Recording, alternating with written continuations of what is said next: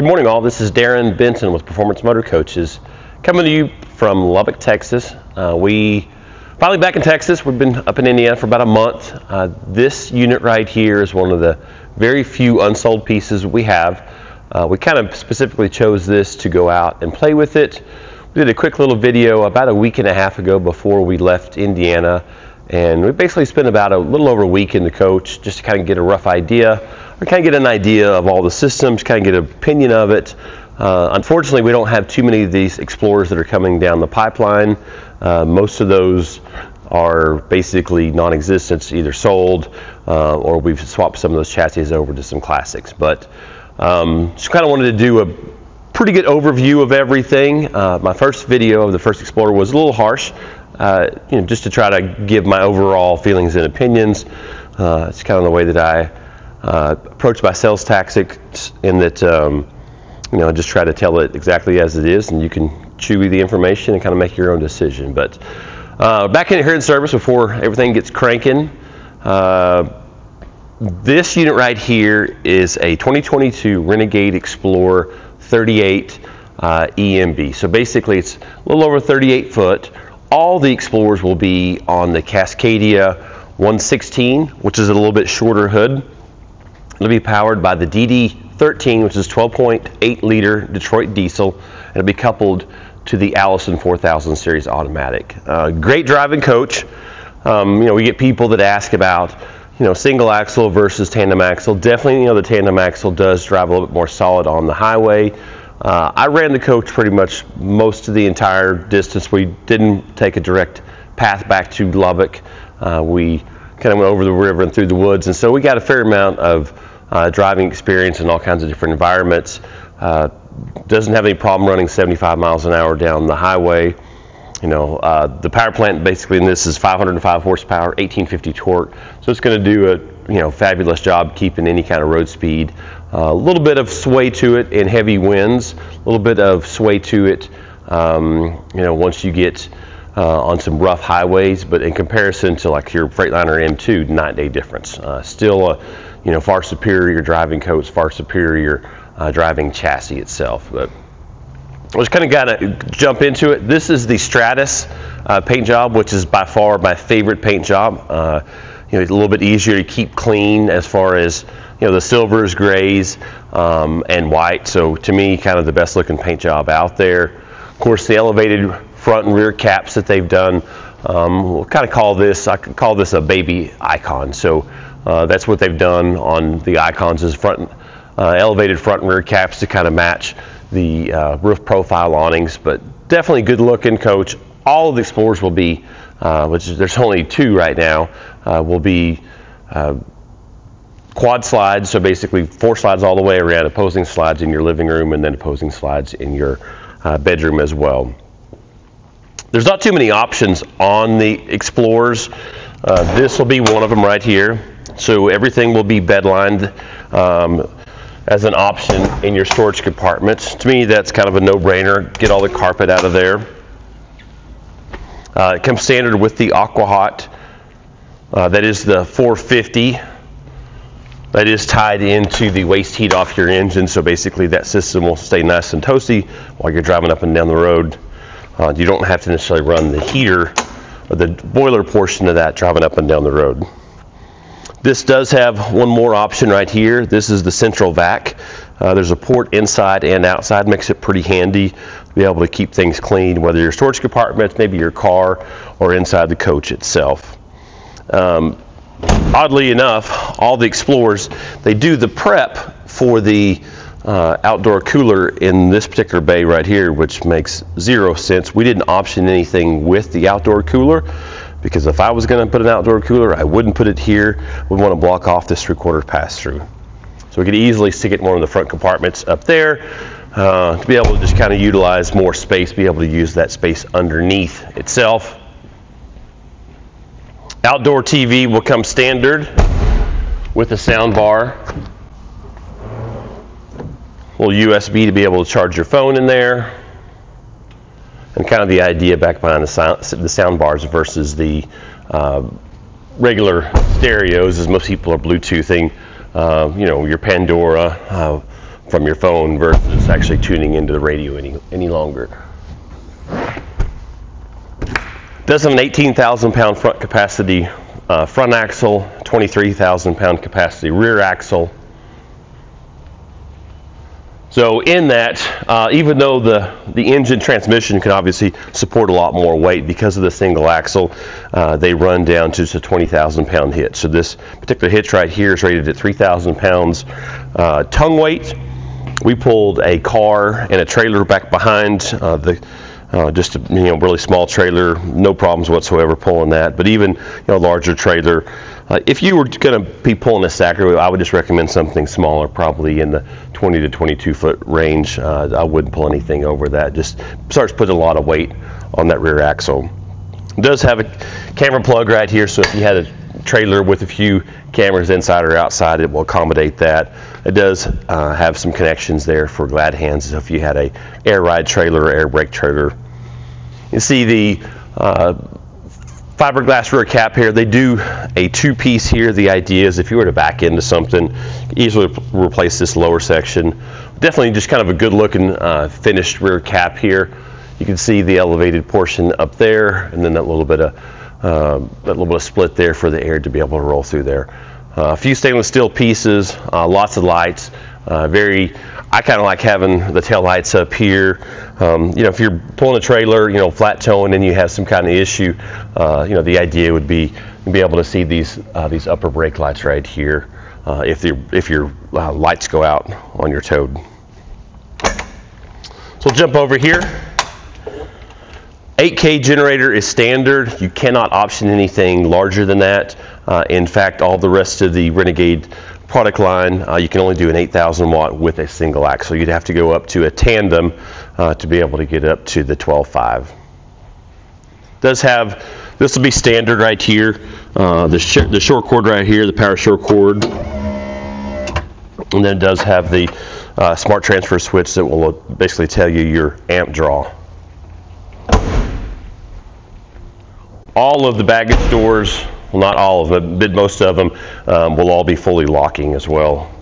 The keypad or a key fob. So if you'll notice, compared to the classic lineup, this belt molding is a little bit taller. So there's actually a little bit of gap between your waste tanks and the floor right here. The XL, the Explorer, the Icons all sit a little bit taller, which makes all your baggage compartments a little bit taller as well internally. This does have the little automatic hose reel right here, which makes it standard. You don't have to chase down the hose. That's probably more than anything.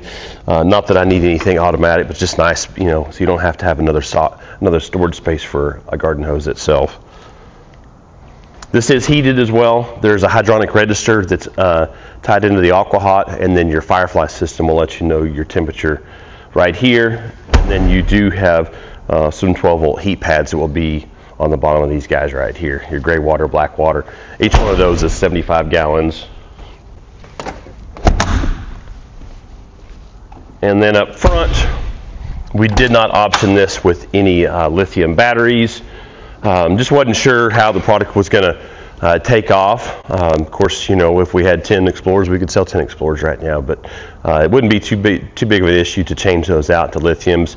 The fact that you only have a single inverter, and if you were needing to run an air conditioner, you're going to have to run your generator. We didn't think it was too big of a deal doing the lithiums in this particular rig, but not a problem to take and add that after the fact. Single inverter is the only option on Explorer. You can't do a dual inverter. I can tell you in-house here we've done some dual inverters. After the fact, it does get pretty pricey, but something we can definitely get done here. Single 120-gallon fuel tank right here. Because this is a little bit shorter hood, everything gets pushed just a little bit further back. So if you'll compare this to, say, the 126, which is a little bit larger or a little bit longer hood, this gap right here, this spacing actually comes upwards. So right back behind the fuel tank, you'll have one of the hydraulic jacks, so it kind of pushes things a little bit further back whenever you jump up to the 116 or jump down to the 116. 13-gallon def tank right there, pretty accessible, really easy entry in and out of the cab. These do have the kind of the dreaded Renegade seats they put in them. That's about the only thing. That was, you know, after a week out on the road, I definitely was glad to be back. I'm just not a big fan of those seats, and don't know when the end will be in sight for those, but it's something there. Again, we can always change those out to, you know, a very robust over-the-road seat. That's kind of lipstick right there, so not a big fan of that. I'll tilt this open really quick. Nothing really to see here. Just wanted to kind of point out a few things in your engine bay. One thing that I think is pretty unique with the Detroit Diesel is all your filters are cartridge filters versus having, you know, any kind of spin-on filter. My issue with a spin-on filter is if it comes loose, basically gravity starts working at it, versus all your cartridge filters. Much easier to get to, just nicer, cleaner whenever you go to do all your service and maintenance. You see this is pushed back a little bit further, but as far as, you know, as far as horsepower, you know, once you jump into, like, you know, your diesel pusher class, you know, most of those are going to be 450 horse, but only 8.9 liters. Like I said, this is 12.8 liters, so this is definitely, you know, a fair amount of power, a lot of power for this size of coach. It will come standard with the, what we call the clear bra up front, and basically just kind of material to keep all the rock chips off the front, and will go on the bumper and the front of the hood. Comes standard with the side cameras as well. They started jumping over to this little bit lower air dam. I'm not a big fan of it. You know, aesthetically it looks cool, but the fact that roughly, you know, you just got a few inches off the ground. The nice thing is, you know, those are pretty easy parts to replace, but I would rather have the older style. That's just something that they've gone into in the last few months, doing that little bit lower air dam there. But definitely a good looking unit. It has some clearance lights up high there as well. So just a single awning right there. I think this awning is roughly about 20 foot in length. So this being, you know, essentially being a 38, we're going to have roughly about a 28, 29 foot box on it.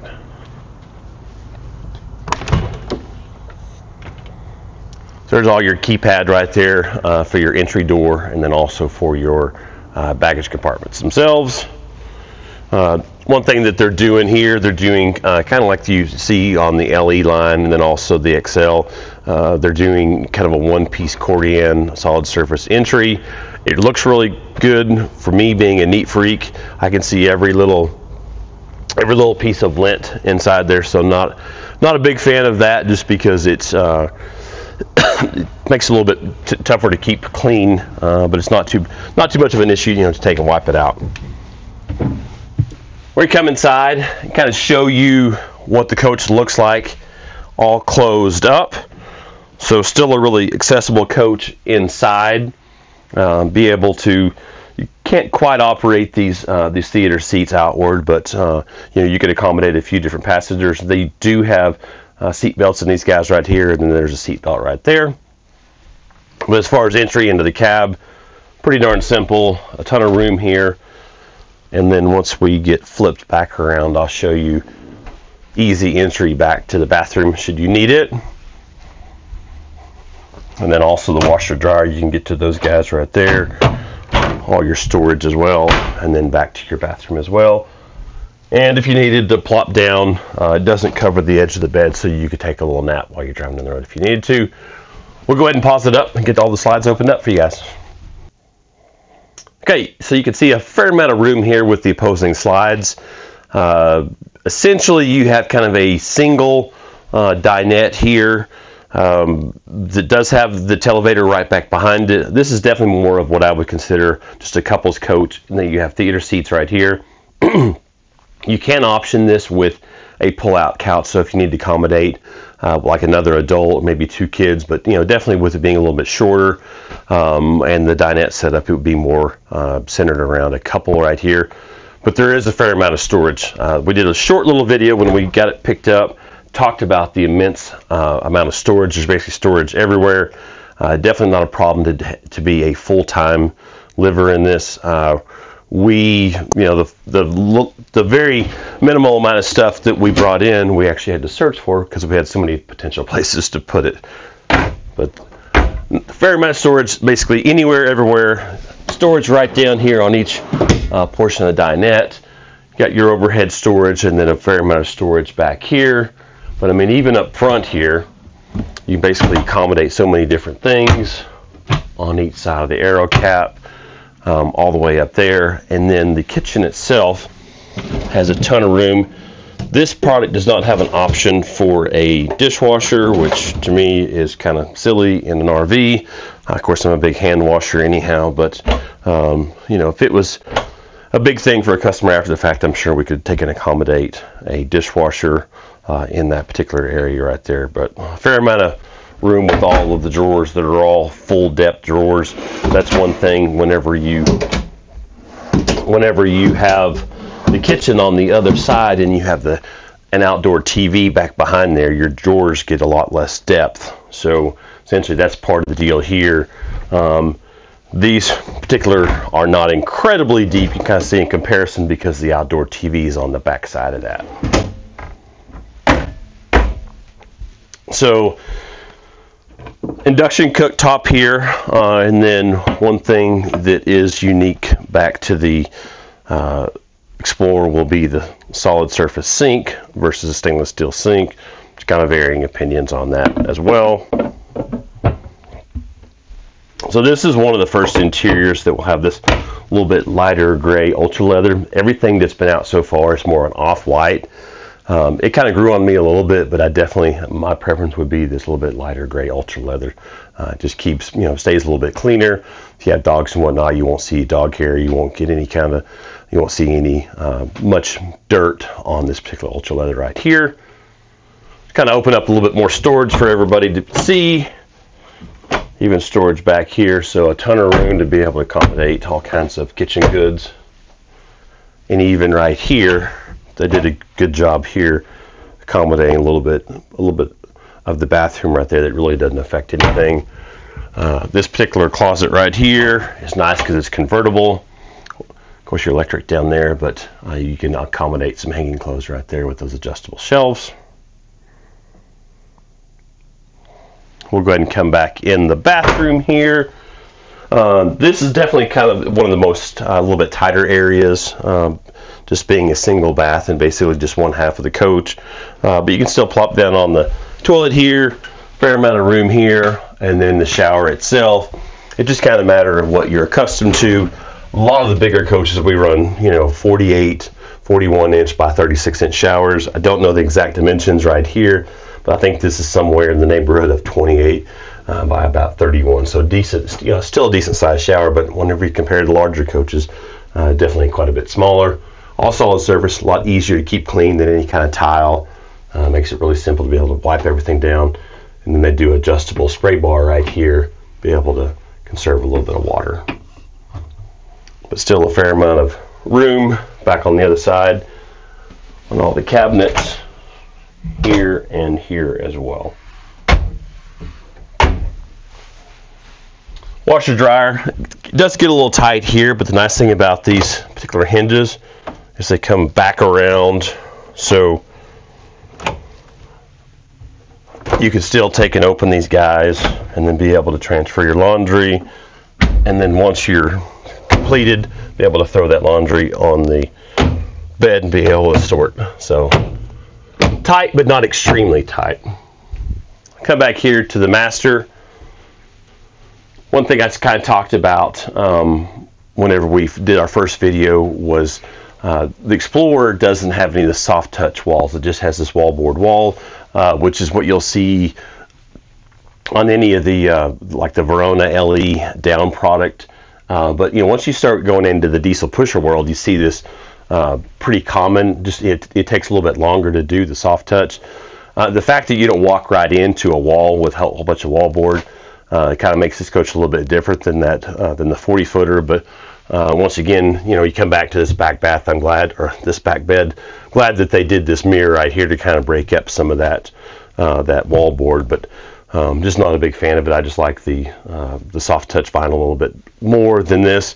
One thing that maybe they'll do in time is be able to do like a cherry rail to kind of break it up, just make it feel a little bit higher end. But overall, with the amount of storage, with the exterior paint scheme, I really think it's a pretty hard coach to beat. And the fact that it's the only coach we're going to have unsold between now and the end of the year is a big deal as well. We'll jump back into it. Fair amount of storage here and here. This is one thing that they've done on some of their other products that people like. If you want to try to accommodate longer items, or if you be able to keep that closed and use it as a pantry, or not pantry, hamper there. And then decent drawer right here. We just threw some of the central vac stuff there in that bottom drawer to accommodate it. But plugs everywhere, so if you wanted to leave your cell phone charging right here, or on each side of the bed, there are plugs on each side of the bed as well. This particular mattress right here is 66 by 74. I am 6 foot long. The fact that I could put my head right up against here, I could take it wasn't a big deal having a little bit shorter mattress here. I've slept on some that were 72, and definitely that 2 inches makes a little bit of difference here. They do kind of cram the mattress in here, so the customer that bought the first Explorer, he was not a fan of that, and it's just kind of one of those things where they're trying to put as much stuff as they can in a relatively small environment. So just know, come time to make your bed, one person's not going to be very happy if they have to do that by themselves. But lots of storage overhead. There is a light control and basically a Firefly control right here. Makes it nice, be able to drop all your lights, turn your generator on and off to accommodate that there as well. It gets a little bit tight here as well, but I mean, I can move through here without too many issues. You do have two little areas to be able to accommodate like a coffee cup or something like that at night. We get some people that ask about having a larger shelf built for a CPAP machine, and we've done that here in the shop in the past. Open up this guy.